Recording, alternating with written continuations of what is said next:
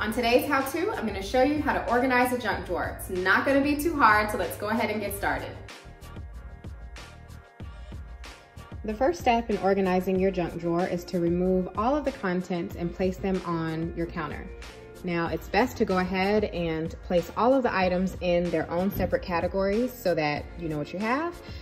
So here we have pencils, pens, and markers, and it's great to go ahead and take this time to test your pens and markers to make sure that they still work. Throw out any that don't. We have our tape. This marker should actually be over here. We have some tools, cards, some straws, change. Here we have cuticle sticks, which actually belong in my bathroom. So if you have anything that was in your junk drawer that belongs somewhere else, go ahead and take this time and put it in its proper home. We don't want to put it back in the junk drawer if that's not where it belongs. After you have everything fully categorized and you've thrown all of your trash away, it's time to move on to the next step. Next, we're going to measure our drawer so that we can make sure the products that we buy will fit. So measure your width, your length, and make sure you also measure the height. Products come in different sizes and we want to make sure that whatever we buy will actually fit. For my drawer, I have selected the Bamboo Drawer Organizers by iDesign, and you're going to need them in multiple sizes depending on your drawer layout and the items that you're organizing.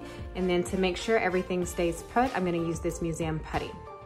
If you prefer the look of clear or acrylic, you can also use organizers like these. Determining the configuration that will work for both your space and your contents will take some trial and error. I recommend buying just a few extra so that you have some wiggle room to switch things in and out in a couple of different sizes. Here's what's going to work best for this drawer.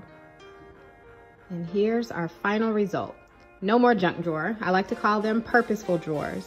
So we purpose this drawer for a little bit of our utilities. So the most commonly used tools. We also have batteries, which everyone also needs. These rubber bands we use in multiple ways. I'll have to show you that in another video. I got down to only the pens and pencils that we actually use. Keys, change, cards. I love having all of the cards that aren't in our wallet in this drawer. So if you ever need to search for something, you know exactly where to find it. And then in the back, we have our scissors, tape, and a stapler. Thank you for watching. Like, subscribe, share with your friends, and let us know in the comments what you'd like to see us do next.